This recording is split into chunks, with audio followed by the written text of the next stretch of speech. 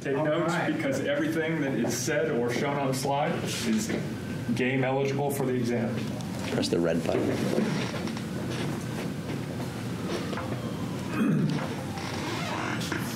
I'm really sorry. I didn't know you guys were going to be tested on this. I would have made it a lot easier.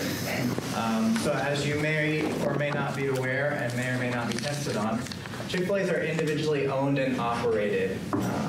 So Chick-fil-A partners with guys like David and Terry, who both own and operate the business as a franchise restaurant.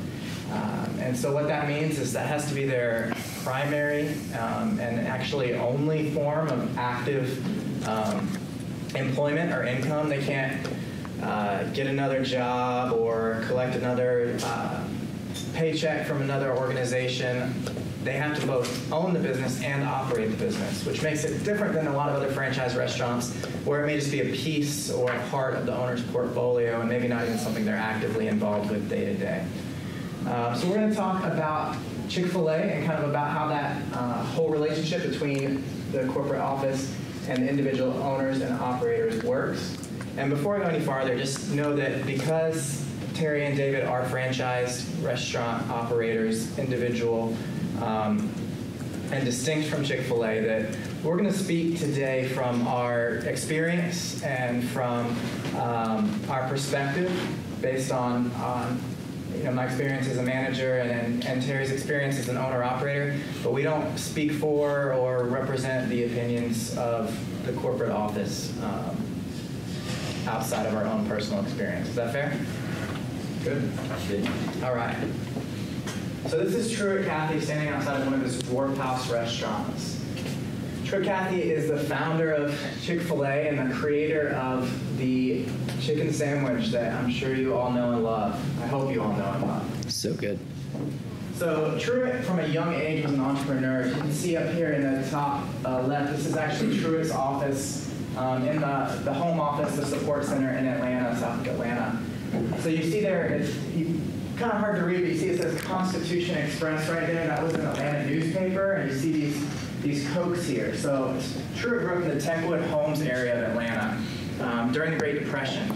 His mom ran a small boarding house, and Truett did a lot of things from even 8, 9, 10 years old to help support his family and help get him through that difficult time. So he sold newspaper subscriptions, and he also sold Cokes to the different construction workers who would work in that area.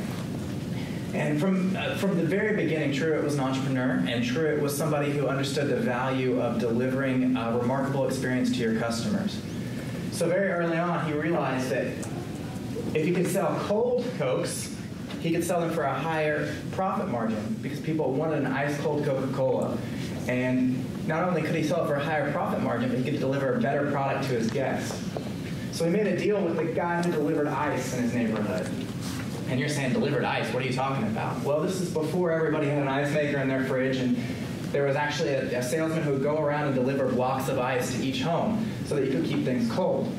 And he made a deal that he could sweep out his ice wagon, which was packed in with sawdust for insulation, and any of the ice chips he swept up, he could keep for free. And so then he could ice down his Cokes and sell cold Coca-Cola to his customers. So from the very beginning, Truett was concerned with how he could take better and better care of his customers. In 1946, after World War II, Truett opened the Dwarf Grill restaurant here in Hateville, Georgia. It's just south of Atlanta, across from the Ford Motor Plant. So he was opened here in 1946, and it was a counter-service restaurant where everything was cooked to order. It had a counter with some seats at it and a few small tables, and he would serve mostly shift workers from the Ford plant. So he actually didn't sell chicken for the first 10 or 15 years that he was open because he couldn't cook it fast enough to meet the needs of his customers who were coming in on a quick break. He's going to cook everything to order. Bone-in fried chicken takes a long time to cook, and so he couldn't even serve chicken. And then a friend of his came and said, hey, I've got these boneless, skinless breasts of chicken, these pieces. His friend had actually gotten a contract to make meals for airlines, and it had a specific size portion of chicken it needed to go on the airline tray. And he had these other pieces that he didn't know what to do with. And he said, hey, Truett, is there anything you can do with this? And so Truett thought back to his mom's boarding house, and he thought back to how she used to take a big, heavy metal pan and set it on top of the pot that she fried her chickens in. and it would create a sort of pressure cooker. So he started experimenting with different ways to cook chicken, to cook these boneless, skinless breasts of chicken, and he finally came up with a way to cook it that was a lot quicker than he could cook a bone-in fried chicken. And then he started breading it and making it into a sandwich. And he tried lots and lots of different combinations. He would add butter to the bun. He added pickles. He would change the spice recipe, getting up to over 20 ingredients in our seasoned coater. And finally, after he made all these changes, his customers said, "Don't change a thing, it's perfect, we like it just the way it is." And so the chicken sandwich was born, and he began to sell it at the Dwarf Grill and at different restaurants and locations all around the country. But again, Truett cared about his customers, and he cared about knowing them individually. And he realized as he was expanding and building, he built a second and then a third restaurant, one of them had a fire.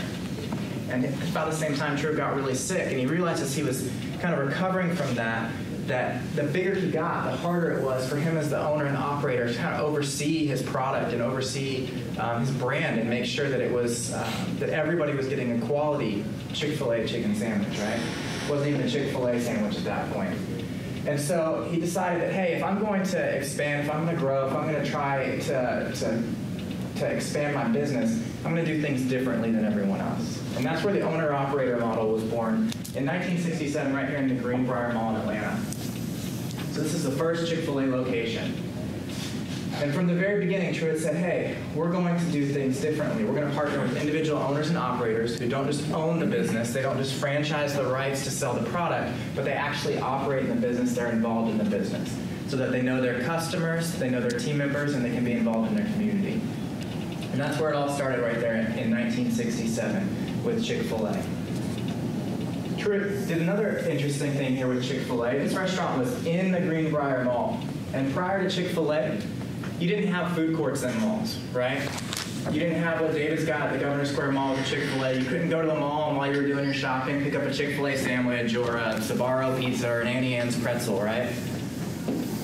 Mall operators, mall owners, thought that having restaurants in the mall would make the mall smell, people would leave trash everywhere, and it would just lower the premium experience of shopping in a mall. But Truett saw things differently. He said, hey, if a family comes to the mall and they unload their kids and they all come into the mall and they shop and they get hungry and they have to go back to the parking lot and load up their kids and go somewhere else to eat, chances are you've lost their business for the day. They're not going to turn around and come back to the mall. If they had more shopping to do, too bad. They're done. Truett said, hey, if they can come here and they can shop and they can eat here in the mall, they're going to stay longer and they're going to spend more money with you. And so the Greenbrier Mall let him try it, and lo and behold, the food court was born. And then in 1996, we were introduced to the Chick-fil-A cows here, trying to save their hides by encouraging us to eat more chicken. What year? 1996, the Richards Group out of Dallas created that campaign alongside of them in 1996. So that's kind of a little bit of an overview of where we came from and kind of our entrepreneurial roots with Truett Cathy and kind of the origins of the owner-operator model. Terry will talk more specifically about that model in a moment. Does anybody have any questions about any of the early history of Chick-fil-A? No? Everybody's still awake, so I call that a win. I get an A. I don't know about them. I seem to remember the Tallahassee Mall served, that operator served, I don't know if this was with the corporate blessings or not, but they used to, I believe they fried donuts. Yeah. They had a breakfast menu. Yeah, back in the 80s and early 90s, the operators were allowed to do a limited breakfast, and they were allowed to bring their local products in. So some guys were serving ham, biscuits, donuts, homemade Yeah. donuts, cheese croissants. And the bigger the brand got, we were required to get on the same page across the chain. So initially it was location to location, operator to operator. It was truly a mom and pop venture. But to protect the brand and have consistency across the brand, they started rolling out a consistent breakfast chain Menu. line. Yeah. Menu.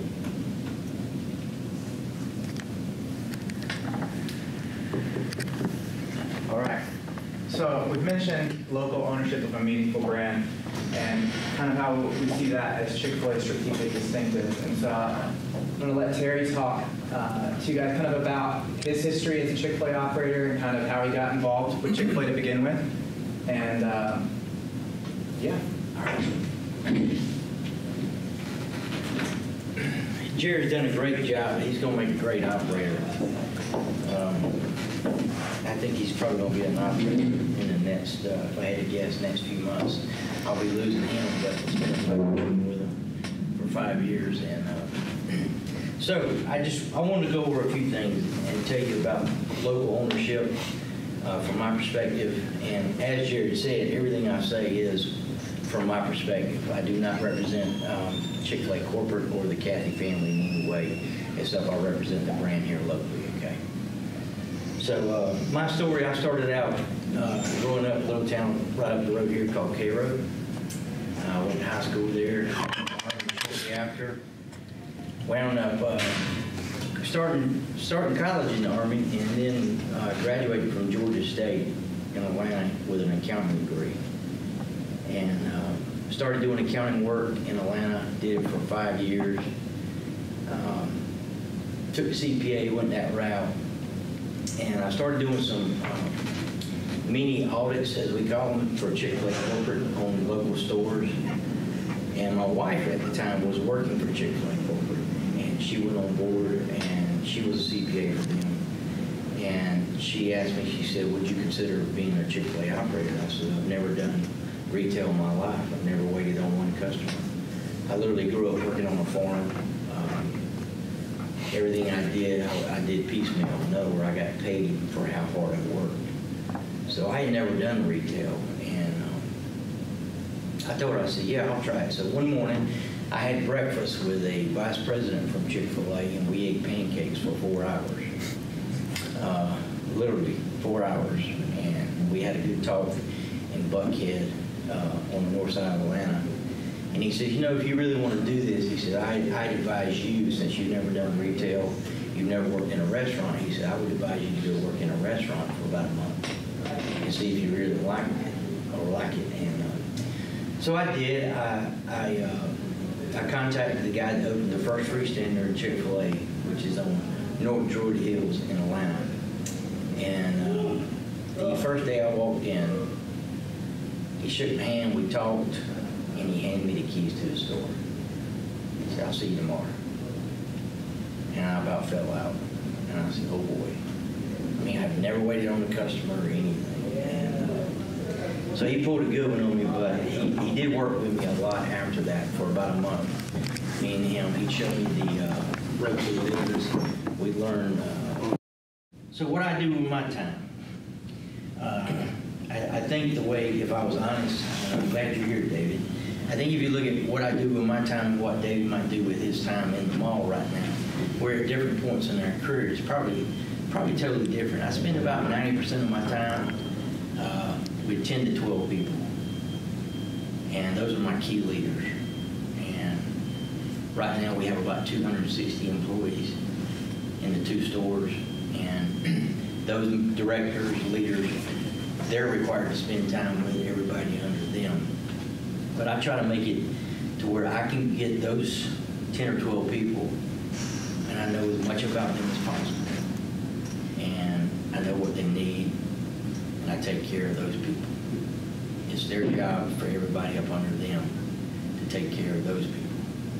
So I have to allocate my time wisely, because I also have a family and a life outside of Chick-fil-A, and it's not always easy keeping the lines clear.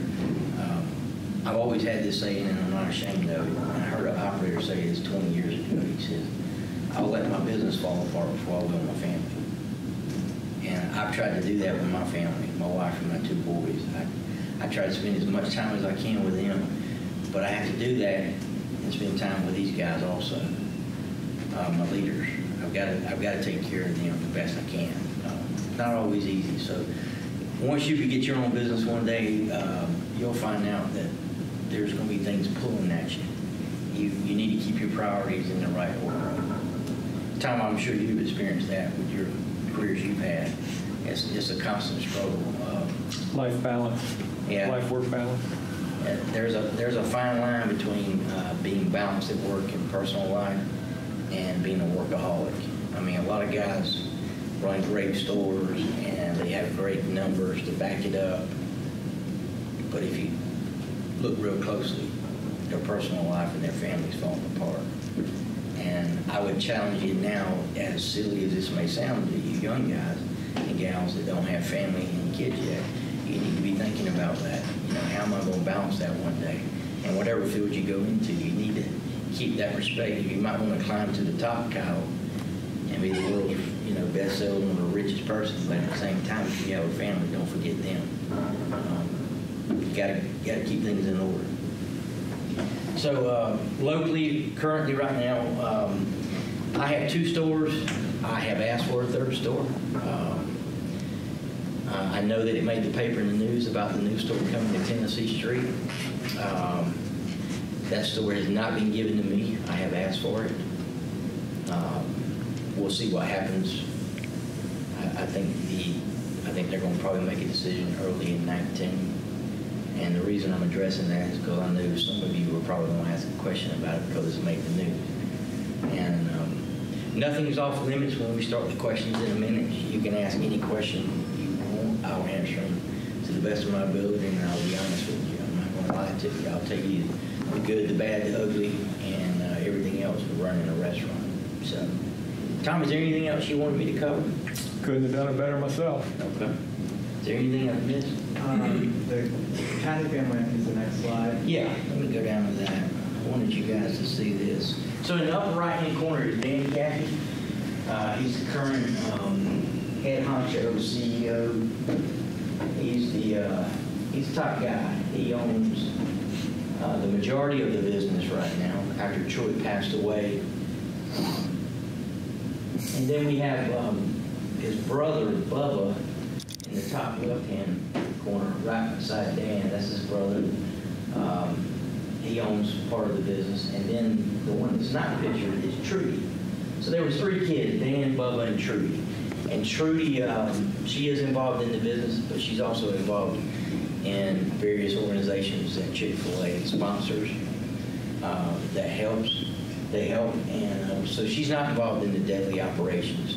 Bubba's involved. I think he's still involved with the dwarf houses a little bit, but Dan isn't. He's deeply involved in the business, the Chik-fil-A side of the business. And then you have the grandkids there. They're involved. The guy on the bottom left is Tim Vasopoulos. He is the guy I had the pancake breakfast with. Probably one of the smartest guys I've ever had a chance to talk to. We call him a genius in Chik-fil-A. The guy he's done so much for this company. It's pretty amazing what he's accomplished. Over here is our board of directors, or excuse me, what are they calling that here? It's board of directors. 3 years ago, we actually went outside the family, and we actually, the company got a board of directors. We had the ex-Home Depot CEO, the ex-Walmart CEO on that board. We have a local Atlanta minister on the board there. We have our CFO there, or our ex-CFO, our ex-marketing chief. I reckon you would call him a chief marketing officer. And Dan and Bubba's on there. And we have a local operator. This guy right here is an operator. He's a multi-unit operator. I think he's in North Carolina, right? And his name is, that's Trudy's boy, John. And he's a voice for the operators with the board. He's a very good operator.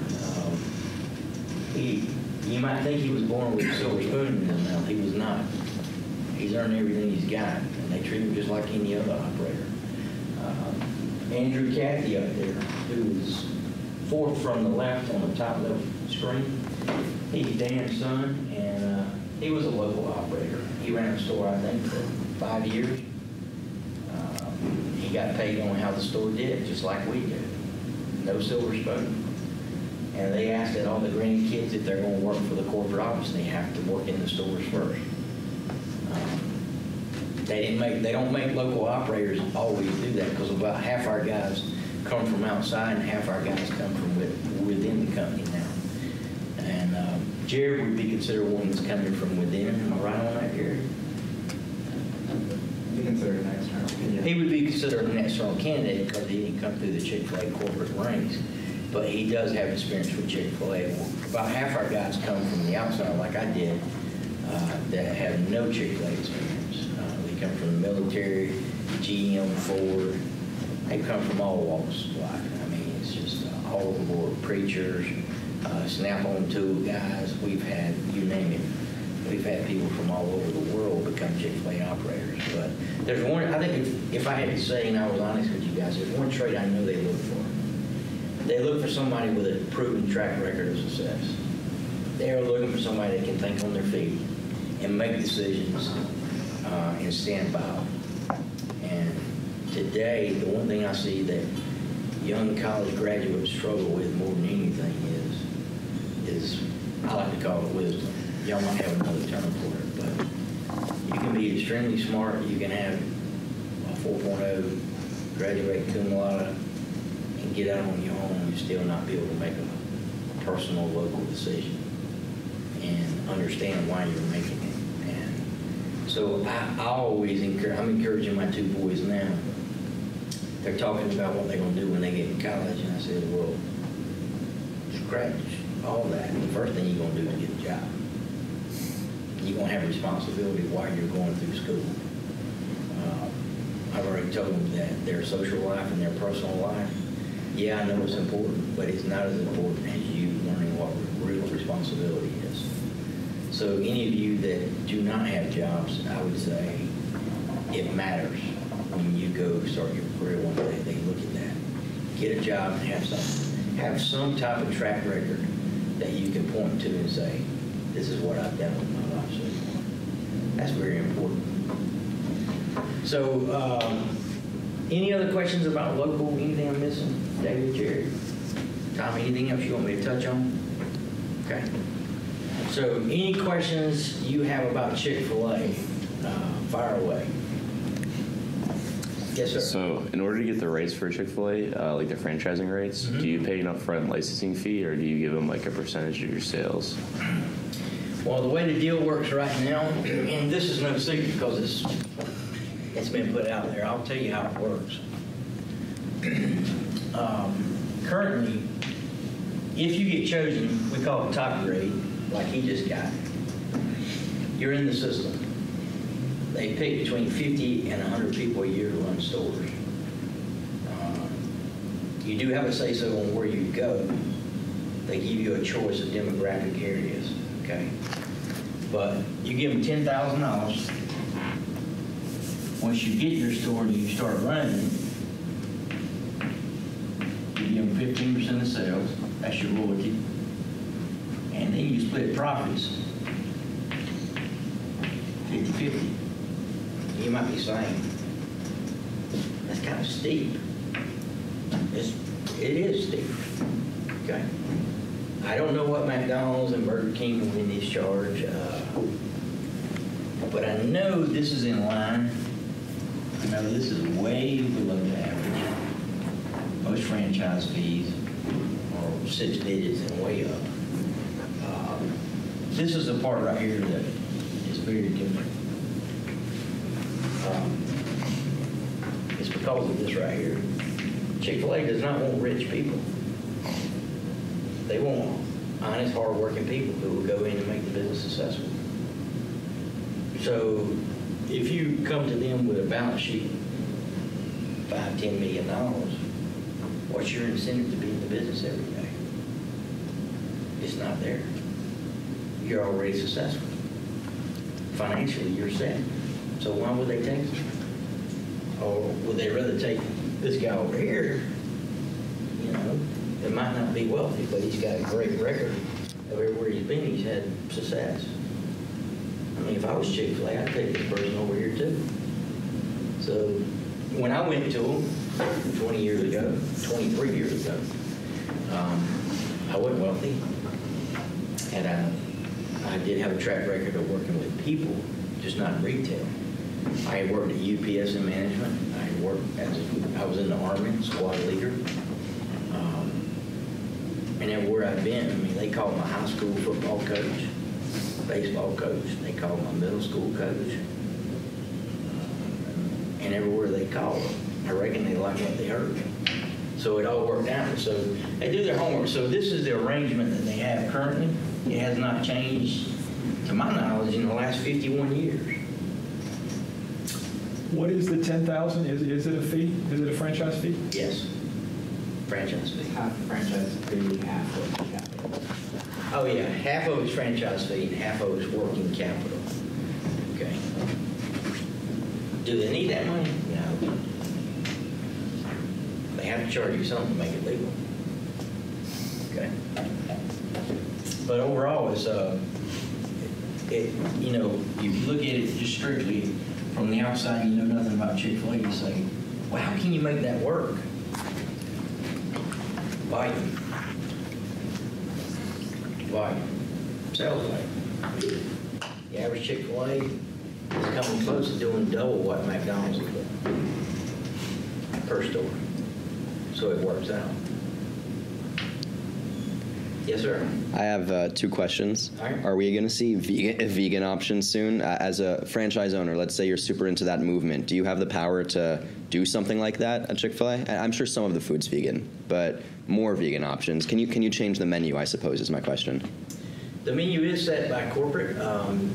Do we have a right if someone comes in and they order a salad without chicken? Yes. Yeah. If they come in and order a wrap without chicken, yes, we have the right to do that. As far as strictly a vegan option, are you talking like tofu or something like that? I don't exactly. You know, why not? Perfect example. I haven't heard of anything like that. I mean, I really haven't. I mean, well, everything on the menu is great anyway, so why change it? I mean, you know, if it was up to me, and I'm speaking just for me, we'd serve waffle fries, nuggets, and chicken sandwiches. Those are your top 3 sellers, huh? Well, that's 95% of my business. Gotcha.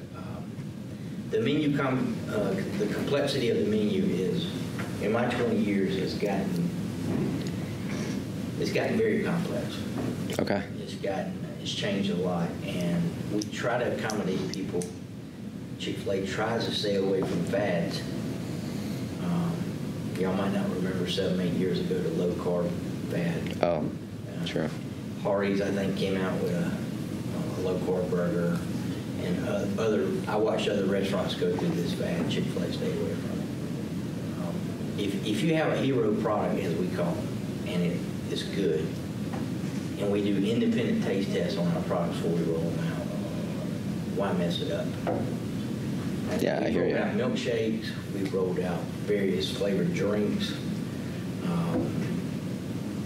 coffee, iced coffee, stuff like that. We've rolled all that out, but I don't see the menu ever leave chicken. Yes, sir. Yeah, that's not changing. So what was your other question? Yes.